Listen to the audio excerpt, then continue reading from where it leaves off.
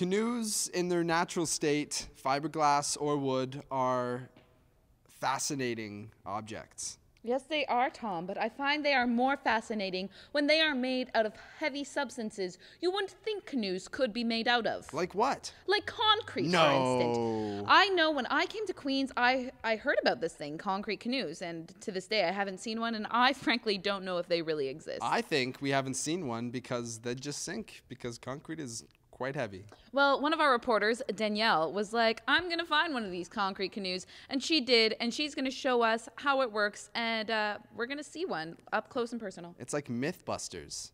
But better. Hi, I'm Danielle, and I'm from QTV, and I'm here in the engineering building for the very first time trying to find the concrete canoe team. I'm not really sure which way to go, but I have a feeling it might be this way.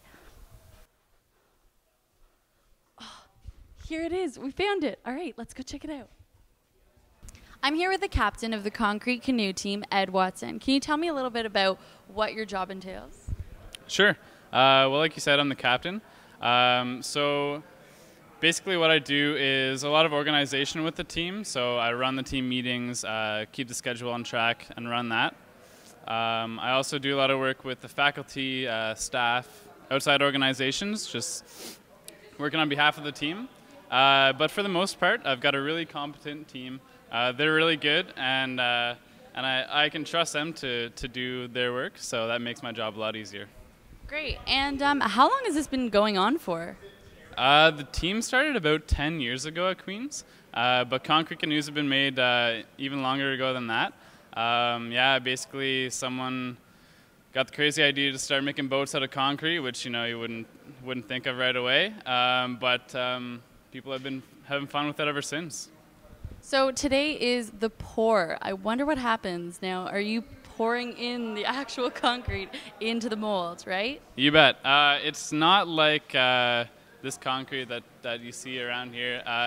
It's not your typical concrete, so it doesn't really flow like it usually does. It's sort of more granular, and we actually sort of pack it on the inside of the mold in the shape that we want it. So that's sort of how it works.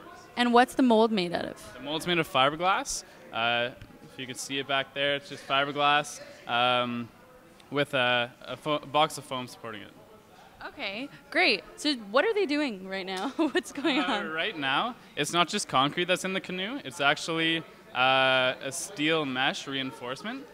So that's what they're getting ready right there. Basically, what happens is the steel sits inside the mold, and the holes are big enough that you can actually push the concrete through to make a layer on the bottom and on the top, so that you can actually see the mesh. Okay, sweet. And who's actually doing this? Are they all 1 year and a certain year of engineers, or a certain team?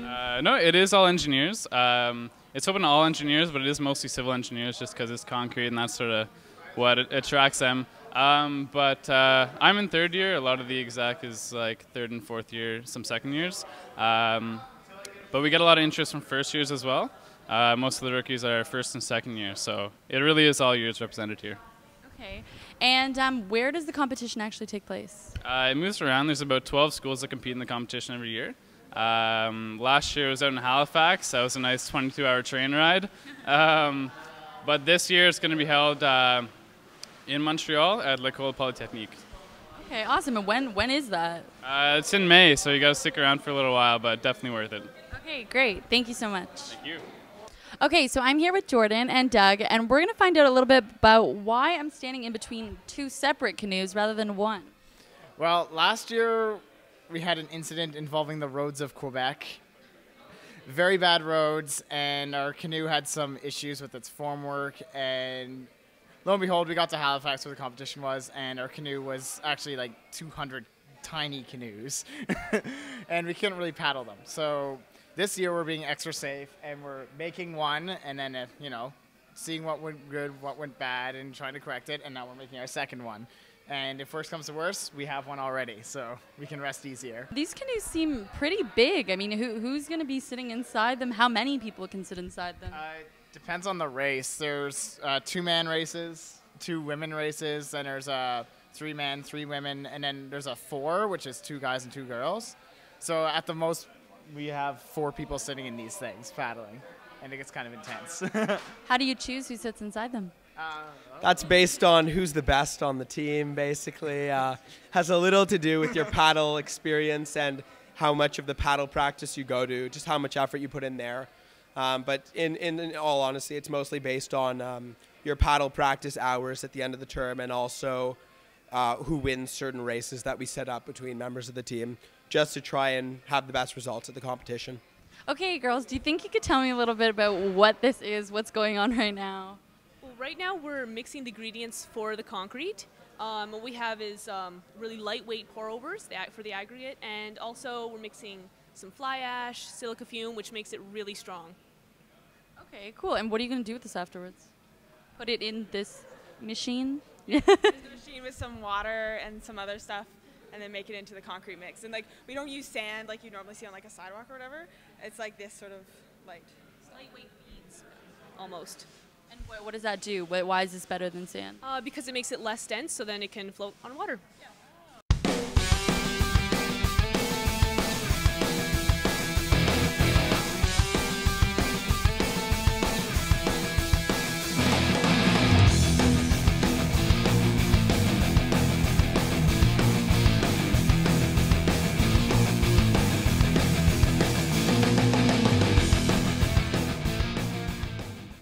It's been a solid day with the Concrete Canoe team. Queens wishes you all the best of luck in this year's upcoming competition. That's all for now.